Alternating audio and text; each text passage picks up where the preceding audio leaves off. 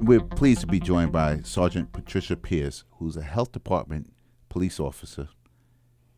Patricia, welcome to the show. Thank you, Greg. Good afternoon to you.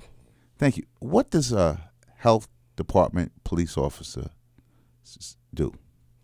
Well, we maintain crowd control. We maintain peace in the establishment so that it can work in a fully order. We maintain safety in the facility so that everyone who comes into the location feels safe and comfortable. And where are some of the locations that you work in? We have many locations. We have Brooklyn, Queens, Manhattan. In Manhattan, the prior one is 125 Worth Street, where many will come for their birth and death records. Okay, and where are some of the centers in Queens? Well, we have Bushwick, we have Crown Heights, we have Fort Greene, we have Corona, we have a site in Jamaica. So we're all over. And how did you become a health department police officer? Well, I was wanting to do something meaningful in my life. And when the test came, I said I was going to take it. And so I took that test, and I'm very proud I did. And how many years have you worked for the health department? I worked with them for 19 years. And what is your most fulfilling day? Does one day stick out in your mind over your 19-year career that you came to work and you thought that was the day that you made an impact? Well, Greg, I feel every day I make an impact, especially when we're dealing with hundreds and hundreds of people.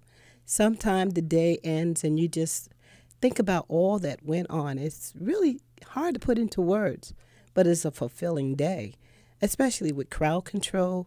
We have many people that we speak with on a daily basis, and we learn so many things about people and their lives. Now, 9/11, you mentioned 125 Worth Street. Were you assigned to 125 Worth Street on 9/11, 2001? Yes, I was. Yes, I was. And that day, I guess, will stick out in everyone's mind. That was a very, very orange day. We had so much going on. We were trying to help so many people. And it will always be in my memories forever and ever. But we were very successful with helping so many as they came into the location. They were just coming into the location just looking for some sort of security because of everything going on outside. That's true, Greg. Some came in, they were clothes missing off of them. They had broken arms. It was just a very sad time, but we were there, and the department reached out, made a triage center, and we took their names, and we just did everything we could to care for them.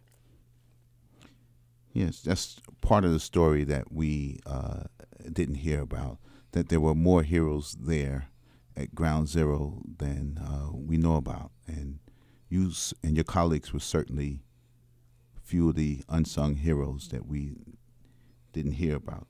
If there's one thing that you would say to our audience about being a health department police officer, what would that be? That would be joy. Joy because of the fact that when a day ends and you know that you've given it all your best and you have some good results, it brings joy to you. Thank you. You're welcome. Thank you, Patricia. I'm Gregory Floyd, President, Teamsters Local 237. You've been listening to Reaching Out. Please join us again.